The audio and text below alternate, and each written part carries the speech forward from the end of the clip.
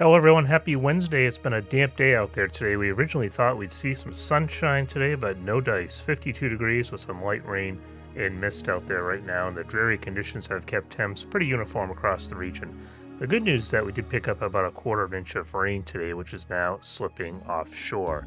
Say hello to the Oliver family, who used to live in our neck of the woods. They now reside in New Mexico and saw their first snowstorm of the season. Why am I showing you this? Because this is the storm that is headed our way. It's still snowing in parts of New Mexico at this hour, and rain is now expanding off to the east.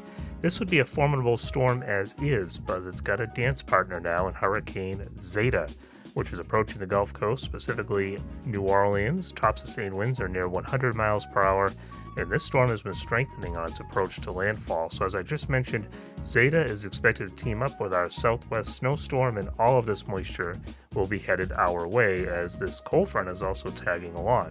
This is great news for our drought, as we should easily pick up around 1 to 2 inches here in Bridgewater, maybe a bit more, and winds are going to freshen up, especially later tomorrow night into Friday morning, which is when colder air will be flying into the region and turning any leftover rains into snow. Any significant accumulation should stay off to our north and west, but do not be surprised to see some snowflakes even here in Bridgewater.